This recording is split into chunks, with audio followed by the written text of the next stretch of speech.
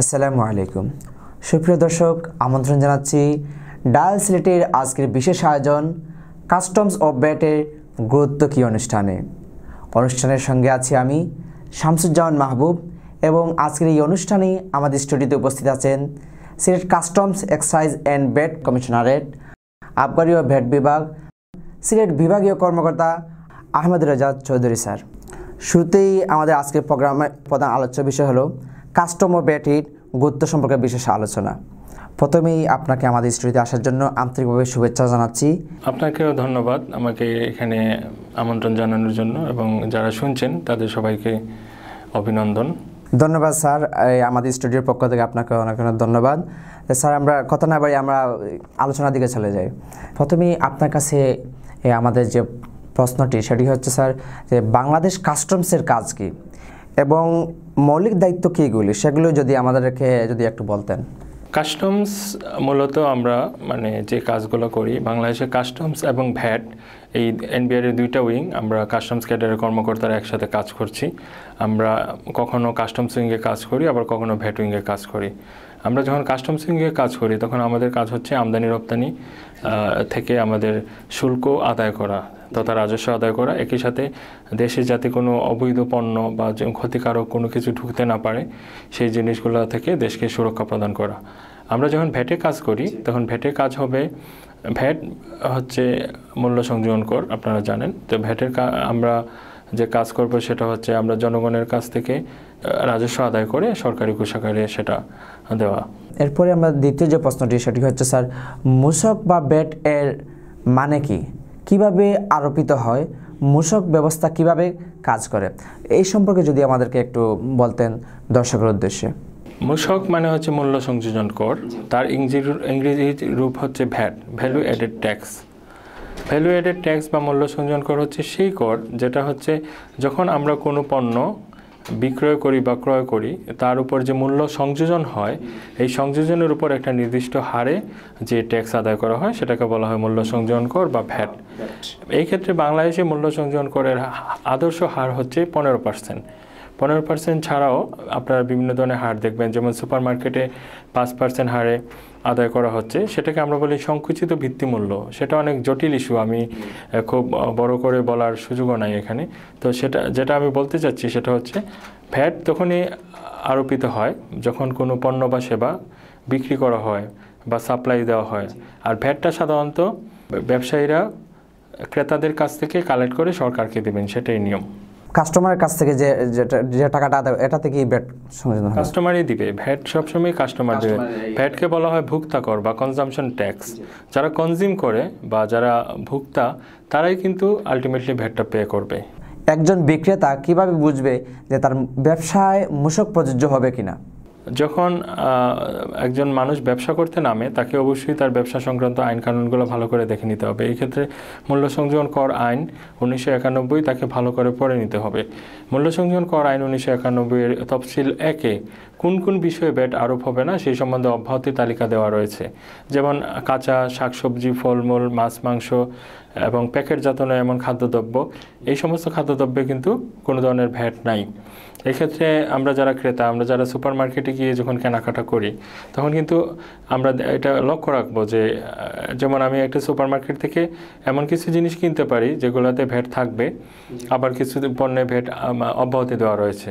যেমন আমি একটা সুপার মার্কেট থেকে যদি আমি একসাথে প্যাকেট দুধ কিনলাম, তারপরে মাছ কিনলাম, মাংস কিনলাম, তাহলে আমার ভ্যাট প্রদান করতে হবে প্যাকেট দুধের উপর, মাছ মাংসতে আমার ভ্যাট প্রদান করতে হবে না। এই ক্ষেত্রে ক্রেতাও বুঝে নেবে যে আমি এটা কোন পণ্য কিনতেছি, আমাকে সেটাতে ভ্যাট আছে কি না, এবং বিক্রেতাকেও বুঝতে হবে যে সে কোন পণ্য বিক্রি করছে এবং কোনটাতে সে ভ্যাট আদায় করে দিবে সরকারকে এবং কোনটাতে সে ভ্যাট আদায় করে দিবে না।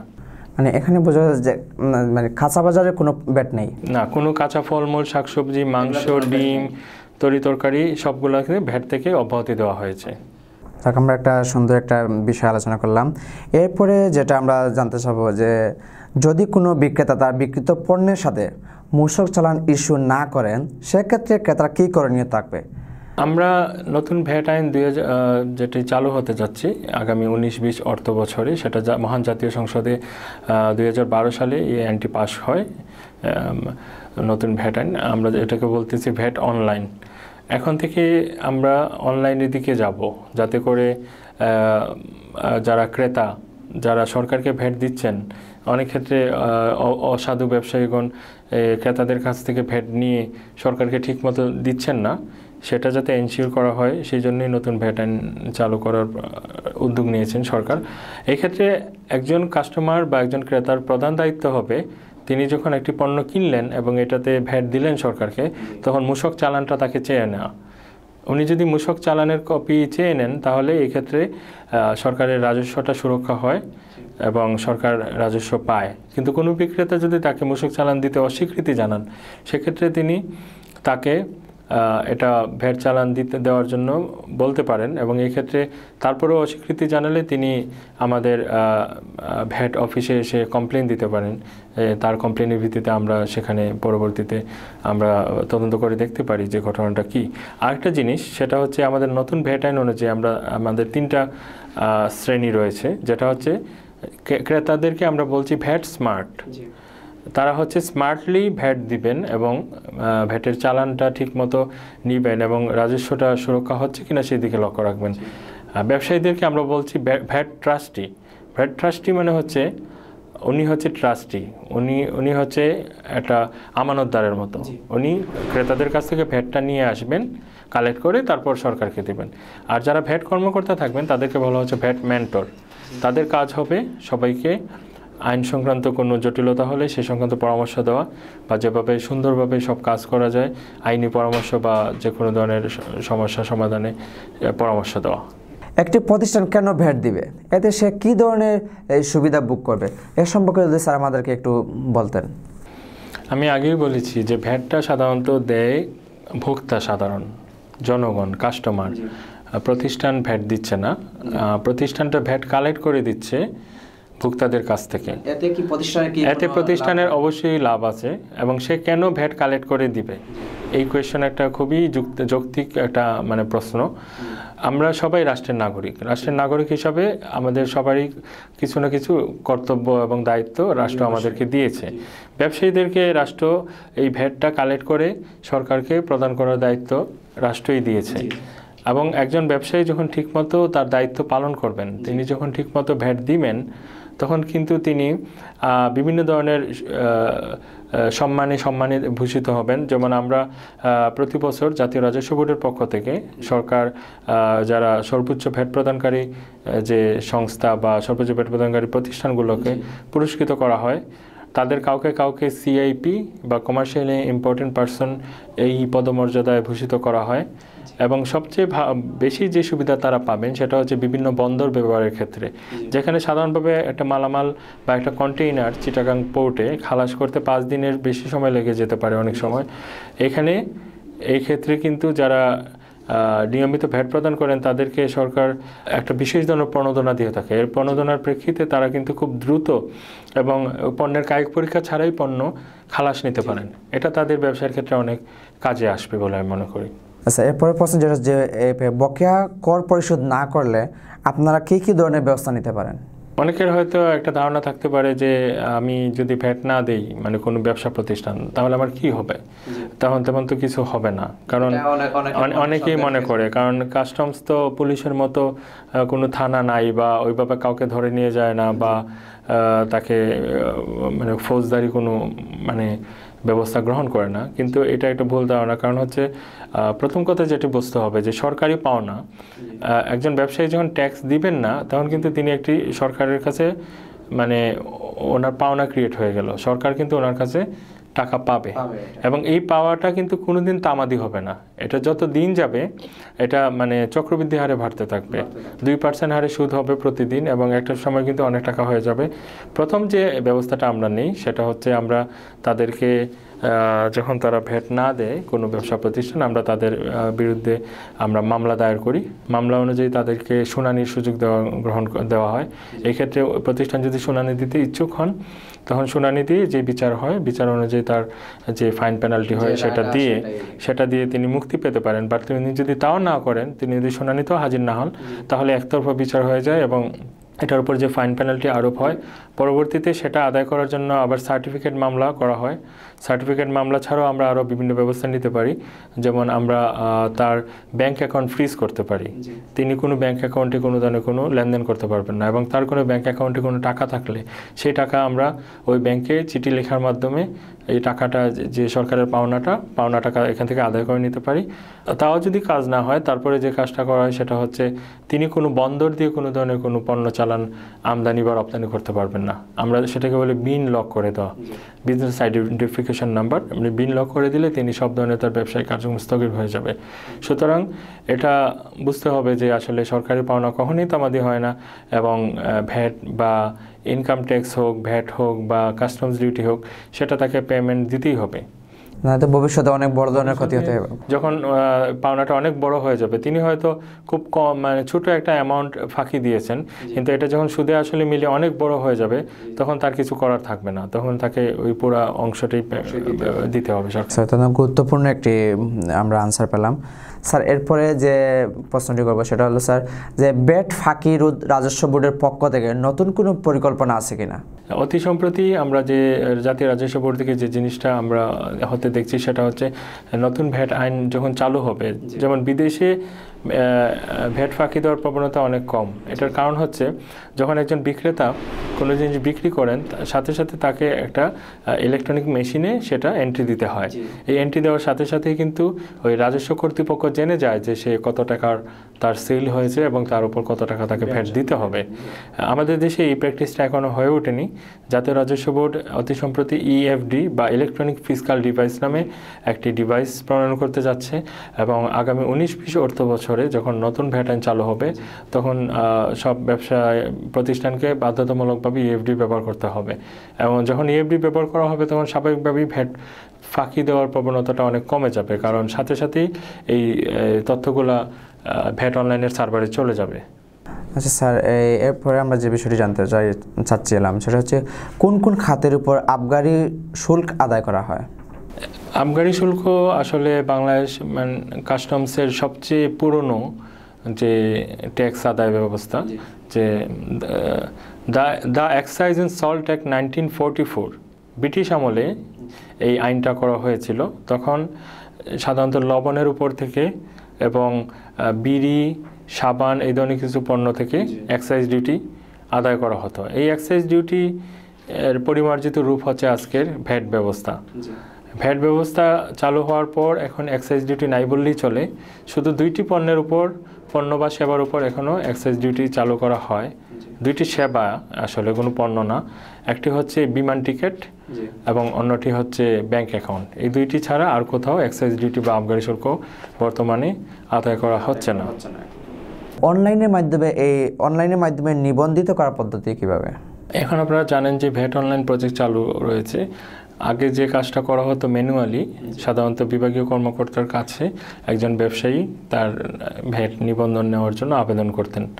বাট নতুন আইনে বিভাগীয় কর্মকর্তার কাছে তাকে সরাসরি কোনো আবেদনপত্র নিয়ে যেতে হবে না। তিনি অনলাইনে ভ্যাট অনলাইনের যে ওয়েবসাইট রয়েছে প্রজেক্টের, সেই প্রজেক্টে গিয়ে সেখানে লিঙ্ক দেওয়া রয়েছে, তার মাধ্যমে তিনি নিজেই ভ্যাট অনলাইন রেজিস্ট্রেশনের জন্য আবেদন করতে পারেন। এক্ষেত্রে মানুষকে সহযোগিতা করার জন্য আমাদের কিন্তু প্রত্যেক বিভাগীয় শহরেই একটি ভ্যাট অনলাইন সার্ভিস সেন্টার রয়েছে। আচ্ছা স্যার, আমাদের অনেক আত্মীয়স্বজন প্রবাসে থাকেন, বন্ধুবান্ধব তাদের পরিবারের জন্য দেশে ফেরার সময় বিভিন্ন জিনিসপত্র সাথে নিয়ে আসেন তারা, মানে যারা প্রবাসী যারা আছেন তারা দেশে যখন আসে অনেক জিনিসপত্র নিয়ে আসে তারা। তো ব্যাগেজ বা রুলস সম্পর্কে যদি কিছু বলতেন। যারা প্রবাসী, যারা বিদেশ থেকে অনেকদিন পর দেশে ফিরেন, তাদের জন্য ব্যাগেজ রুলসটা খুবই গুরুত্বপূর্ণ একটা বিষয়। কারণ তারা অনেক সময় বুঝতে পারেন না যে তারা কোন জিনিসটা আনতে পারবেন বা কোনটা আনতে পারবেন না, বা কোন জিনিস কতটুকু পরিমাণে আনতে পারবেন। অনেক সময় না জানার কারণে তারা বিমানবন্দরে এসে অনেক ধরনের হয়রানির সম্মুখীন হন। এটাকে ঠিক হয়রানি আমি বলবো না, যেটা আইন না জানার কারণে নিজেরা কষ্ট পান। যেমন যে জিনিসটা নিয়ে সবচেয়ে বেশি সমস্যা হয় সেটা হচ্ছে স্বর্ণ। একজন মানুষ কতটুকু পরিমাণ স্বর্ণ আনতে পারবে সেটা নিয়ে অনেকেরই জানা নাই। এই জন্য আজকের অনুষ্ঠানের মাধ্যমে এই জিনিসটা সবার কাছে ক্লিয়ার হয়ে গেলে সবাই উপকৃত হবেন। সেটা হচ্ছে 100 গ্রাম পর্যন্ত স্বর্ণের অলংকার একজন মানুষ নিয়ে আসতে পারেন কোনো ধরনের শুল্ক কর পরিশোধ ব্যতি রেখে। এই ক্ষেত্রে তিনি যে কোনো একটি আইটেম, স্বর্ণের যে কোনো একটি আইটেম 12টির বেশি আনতে পারবেন না। যেমন তিনি যদি 100 গ্রাম অলংকার আনেন এবং এর মাঝে যদি 12টির বেশি আংটি নিয়ে আসেন, তাহলে তিনি এই সুবিধাটা পাবেন না। মানে যে কোনো আইটেম 12টির কম হতে হবে। যদি বেশি হয় তার কি কোনো কাস্টমে কি কোনো ভ্যাট বা কোনো কিছু দিতে হয় নাকি? যদি তিনি বেশি নিয়ে আসেন তাহলে তাকে কাস্টমস ডিউটি দিয়ে তাকে খালাস করতে হবে, এবং প্রতি তোলার জন্য তাকে 3000 টাকা এই হারে তাকে কাস্টম ডিউটি পরিশোধ করতে হবে। আর স্বর্ণের বার আনার ক্ষেত্রে অনেকে এই জিনিসটা জানেন না। সেটা হচ্ছে একজন ব্যক্তি বৈধভাবে ট্যাক্স দিয়ে দুইটি স্বর্ণের বার হচ্ছে 20 তোলা পরিমাণ স্বর্ণ নিয়ে আসতে পারেন, কিন্তু এর বেশি উনি ট্যাক্স দিয়ে নিয়ে আসতে পারবেন না। 20 তোলাটা শুধু হচ্ছে বারের ক্ষেত্রে। যদি ওইভাবে যদি নিয়ে আসেন যে 12টা আইটেম নিয়ে আসতে হবে 100 গ্রামের, 100 গ্রামের ভিতরে কোনো আইটেম 12টার বেশি হবে না। এর বেশি হলে বেশি হলে তাকে নির্ধারিত শুল্ক কর পরিশোধ করতে হবে। আরেকটা জিনিস খুবই ইম্পর্টেন্ট, সেটা হচ্ছে টেলিভিশন। আমরা জানি যে আমাদের অনেক ওয়েজ আর্নার্স যারা আমাদের বিদেশে, বিশেষ করে মধ্যপ্রাচ্যে অনেক শ্রমিক কাজ করছেন, তারা দেশের জন্য মাথার ঘাম পায়ে ফেলে রেমিটেন্স পাঠাচ্ছেন দেশে। তাদের অর্জিত বৈদেশিক মুদ্রায় আমাদের দেশের অর্থনীতি শক্তিশালী হচ্ছে। এই জন্য তাদের প্রতি শ্রদ্ধা রেখে জাতীয় রাজস্ব বোর্ডের পক্ষ থেকে ব্যাগেজ রুলসে 29 ইঞ্চি পর্যন্ত টিভি আমদানির ক্ষেত্রে সব ধরনের শুল্ক কর অব্যাহতি দেওয়া আছে। তার মানে হচ্ছে কেউ যদি 30 ইঞ্চির নিচে কোনো টিভি নিয়ে আসেন তাহলে তাকে কোনো শুল্ক কর দিতে হবে না। 30 ইঞ্চির উপরে এই ধরনের 6টা ভিন্ন ভিন্ন স্ল্যাব রয়েছে, সেই অনুযায়ী তাকে শুল্ক কর পরিশোধ করতে হয় যদি 30 ইঞ্চি বা তদূর্ধ্ব হয়। এরপরে কি আর কোনো নিয়ম নীতি আছে নাকি, মানে এই আসার ক্ষেত্রে? কাপড় চোপড় বা এরকম, বা কাপড় চোপড় বা অন্যান্য ব্যবহার্য সামগ্রী, তার যে পরিমাণ তিনি ওয়েট প্লেনে নিয়ে আসতে পারেন সেটা যুক্তিসঙ্গতভাবে তিনি আনতে পারেন, ব্যবহার্য কাপড় চোপড় বা অন্যান্য সামগ্রী। কিন্তু এটা কোনো অবস্থাতেই বাণিজ্যিক চালান হবে না। কেউ যদি অনেক বেশি কোনো ধরনের পণ্য নিয়ে আসেন তাহলে আমরা এটা ধরে নিব যে সেটা হচ্ছে একটা বাণিজ্যিক চালান। এই ক্ষেত্রে তাকে বাণিজ্যিক হারে শুল্ক কর পরিশোধ করে তারপর মালগুলো খালাস করে নিয়ে যেতে হবে। সুপ্রিয় দর্শক মণ্ডলী, যাতে আপনারা কোনো বিভ্রান্তির শিকার না হন, আমাদের আজকে এই অনুষ্ঠানের পক্ষ থেকে আমরা এই বিষয়টি আপনাদেরকে ক্লিয়ার করে দিলাম, এবং আর অনেক বিষয় নিয়ে আমরা আলোচনা করব। আপনারা আমাদের সাথে থাকবেন, এবং আমাদের এই ইউটিউব চ্যানেল অনলাইনে আমাদের সব পেতে হলে আমাদের ডায়াল সিলেট টিভি লিখে সার্চ দিবেন, এবং সেখানে গিয়ে আপনি সাবস্ক্রাইব করবেন, বেল বাটন ক্লিক করবেন, লাইক কমেন্ট করে শেয়ার করে আমাদের সাথে থাকবেন। শুভ দর্শক মণ্ডলী, আমরা আবার চলে যাচ্ছি আমাদের পরের প্রশ্নে। স্যার, এরপরে যে প্রশ্নটিটা সেটা হচ্ছে, একজন ব্যক্তি যদি বিদেশ থেকে কোনো পণ্য আমদানি করতে চায় সেক্ষেত্রে তাকে কি কি প্রক্রিয়া অবলম্বন করতে হবে? সে কি তার ইচ্ছা মতো যে কোনো পণ্য আমদানি করতে পারবে? না, সে তার ইচ্ছা মতো যে কোনো পণ্য আমদানি করতে পারবে না। এই ক্ষেত্রেই কাস্টমসের মেইন ভূমিকাটা। কাস্টমসের কাজ কিন্তু অনেকটা ভ্যানগার্ড অফ নেশন বলা হয়। কাস্টমস হচ্ছে পাহারাদার জাতির, এটাকে আমরা আবার বলি ফার্স্ট লাইন অফ ডিফেন্স। যে কোনো পণ্য যখন দেশে প্রবেশ করে প্রথমে তাকে কাস্টমসকে ফেস করতে হবে। এই ক্ষেত্রে আমাদের বাণিজ্য মন্ত্রণালয় কর্তৃক আমদানি নীতি আদেশ দেওয়া রয়েছে। আমদানি নীতি আদেশ অনুযায়ী সে কী জিনিস আমদানি করতে পারবে এবং কী জিনিস আমদানি করতে পারবে না সে সম্বন্ধে স্বচ্ছভাবে ধারণা দেওয়া রয়েছে। একই সাথে কিছু পণ্য রয়েছে যেগুলো হচ্ছে শর্তযুক্ত আমদানি। তো সেই ক্ষেত্রে এই শর্তগুলো পালন করে তিনি আমদানি করতে পারবেন। এবং একজন ব্যবসায়ী বা যে কোনো ব্যক্তি যখন চাইবেন যে তিনি আমদানি করতে, তাহলে তাকে যে কাজগুলো করতে হবে, প্রথমে তাকে একটা IRC নিতে হবে, ইম্পোর্ট রেজিস্ট্রেশন সার্টিফিকেট। তারপর তাকে ব্যাংকে এলসি করতে হবে, তার ট্রেড লাইসেন্স থাকতে হবে, তার ভ্যাট নাম্বার থাকতে হবে, তার টিন সার্টিফিকেট থাকতে হবে, তার এবং আমদানি সংক্রান্ত অন্যান্য যেসব প্রক্রিয়া রয়েছে সবগুলো সম্পন্ন করে তিনি আমদানি করতে পারেন। স্যার এরপরে যে প্রশ্নটা হলো সেটা হচ্ছে স্যার অত্যন্ত গুরুত্বপূর্ণ একটি প্রশ্ন, সেটা হচ্ছে স্যার যে সীমান্ত এলাকায় চোরাচালান রোধে কাস্টমের ভূমিকা কি? আপনারা জানেন যে সীমান্ত এলাকায় চোরাচালান রোধে বাংলাদেশ কাস্টমস খুবই গুরুত্বপূর্ণ ভূমিকা পালন করে, এবং কাস্টমসের যেহেতু সীমান্তের সব জায়গায় কাস্টমস যেতে পারে না, কাস্টমসের লোকবল বা লজিস্টিক সাপোর্টের অভাব রয়েছে, সেই কারণে বাংলাদেশ সরকার কাস্টমস আইনের সুনির্দিষ্ট ধারা মোতাবেক সীমান্তে বিজিবি এবং পুলিশকে চোরাচালান দমনের বিশেষ ক্ষমতা প্রদান করা হয়েছে কাস্টমস আইনে। এই ক্ষেত্রে সীমান্তে যদি কোনো চোরাচালান বিরোধী কোনো অভিযান পরিচালনা করা হয়, অথবা দেশের অভ্যন্তরে যদি কোনো চোরাচালান বিরোধী অভিযান পরিচালনা করা হয়, সেটা পুলিশ, বিজিবি বা অন্য যে কোনো সংস্থাই করুক না কেন, তাকে অবশ্যই কাস্টমস আইনেই সেই অভিযানটা পরিচালনা করতে হবে।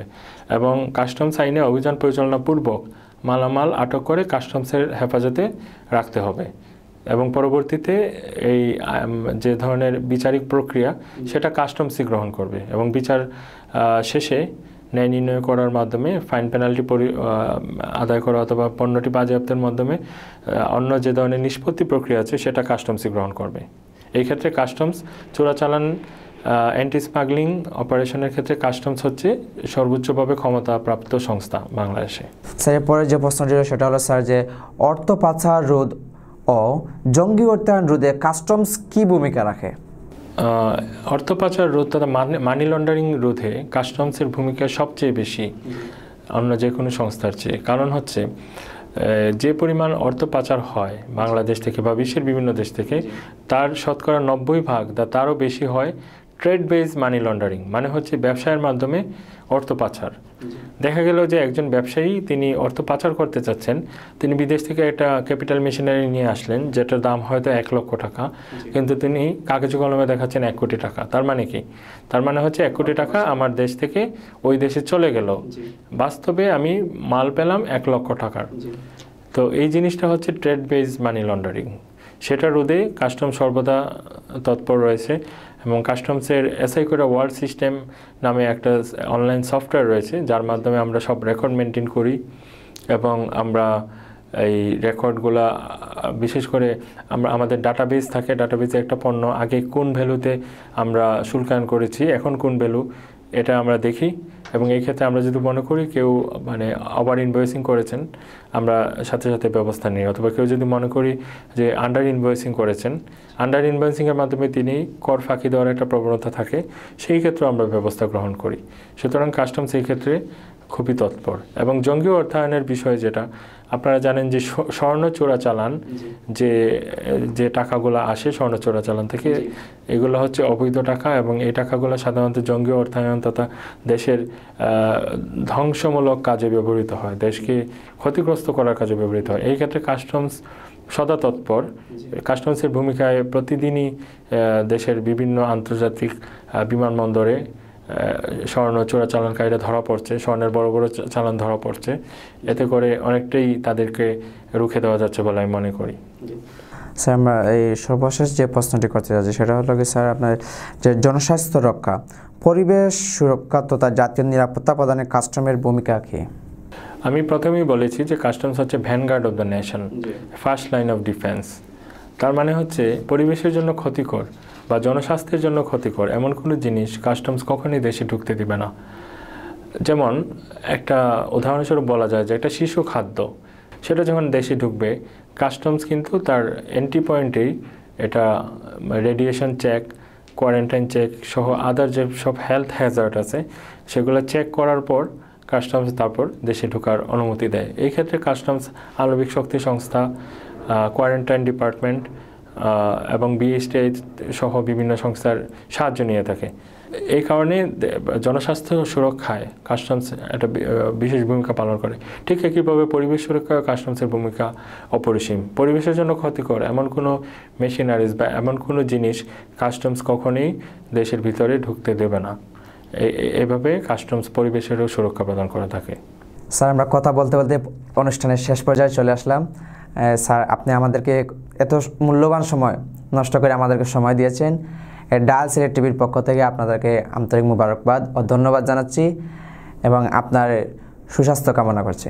ধন্যবাদ ডায়াল সিলেট কর্তৃপক্ষকে এখানে আমাকে সুযোগ করে দেওয়ার জন্য, কাস্টমস এবং ভ্যাট সম্বন্ধে জনগণকে জানানোর একটা সুযোগ করে দেওয়ার জন্য আমি তাদেরকে আন্তরিকভাবে ধন্যবাদ জানাচ্ছি। সুপ্রিয় দর্শক মণ্ডলী, কথা বলতে বলতে চলে আসছি আজকের এই অনুষ্ঠানের শেষ পর্যায়ে। দেখা হবে আগামী যে কোনো এক অনুষ্ঠানে, সেই আশা ব্যক্ত করে আজকের অনুষ্ঠান এখানে শেষ করছি। আল্লাহ হাফিজ। আসসালামু আলাইকুম।